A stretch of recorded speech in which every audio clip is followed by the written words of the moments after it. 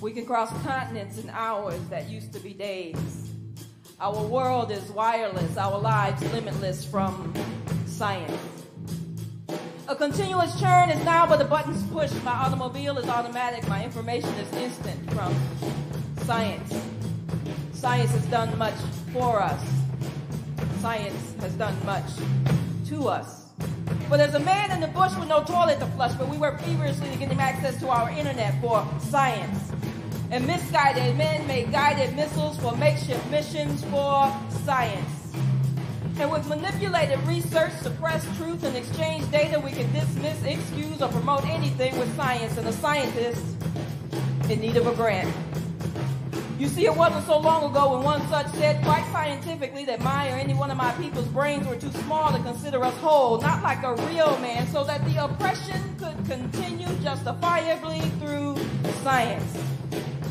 And now science says it's not your fault, and excuses your vice as you demoralize or devitalize the people around you with science for grant writers and grants.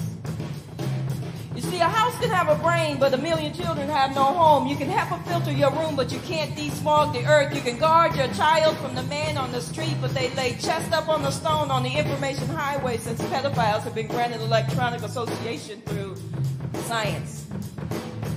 And you can freeze me and tease me with elongated life. You can tuck me and suck me an illusion of creating fresh life with science, but has science preserved man?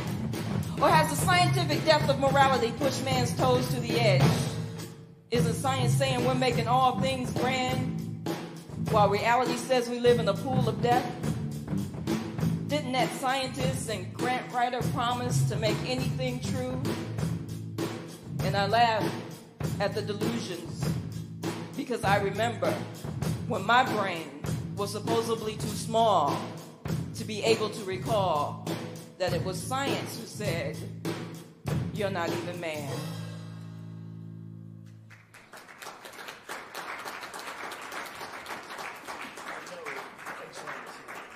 A little love, a little love. Spread the love.